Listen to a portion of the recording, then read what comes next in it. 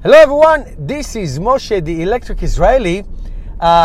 Few weeks ago, Elon Musk was on 60 Minutes in a very interesting interview, and one of the questions was, is Tesla planning to take some or all of the GM factories that are going to be closed in Ohio and Baltimore and other places?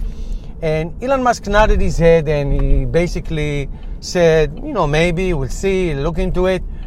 Just for reference, the Tesla factory where the Model 3s and S's are made is in California, in Fremont, California. And it used to be a GM/Toyota factory that was taken over by Tesla later on.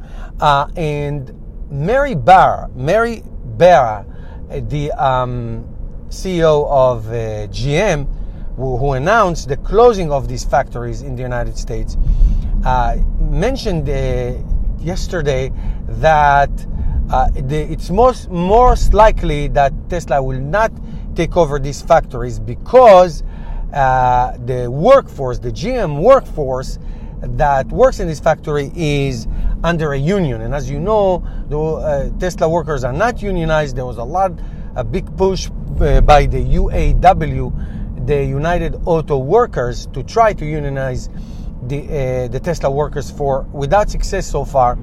And when Tesla was asked for a comment, they declined to comment, which leads me and others to believe that Tesla is not going to take these factories. Now, just mind you that when Tesla took the factory in California in 2010, they managed to gain some of these workers without forming or reforming a union.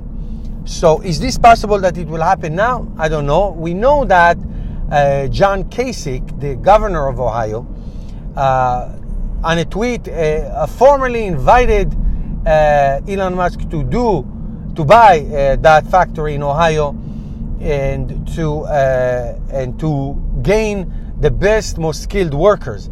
And if a union is the issue that comes between them, then I don't know. I mean, I don't want to get into labor laws and labor practice, but it is interesting to see that if Tesla decide not to do it, will that be because of that reason? Because they are going to have have these union workers under a union. It's hard for me to see the connection. I mean, they're buying a building and they're going to retrofit it anyway to whatever it is that they're going to do there, batteries or cars or whatever, and then they can hire whoever they want, just like the way they did in California. So I don't know. I'm not a legal expertise in labor law, but it's very interesting to see.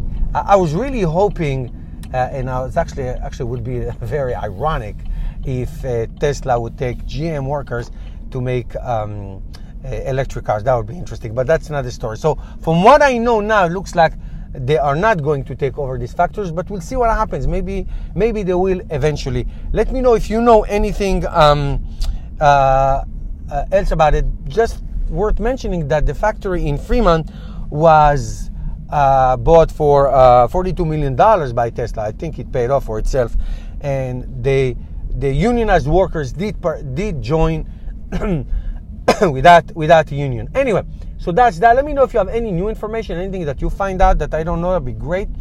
Thank you, guys. Thank you. Please subscribe. Help me change the world one electric car at a time, and I'll see you tomorrow with another episode.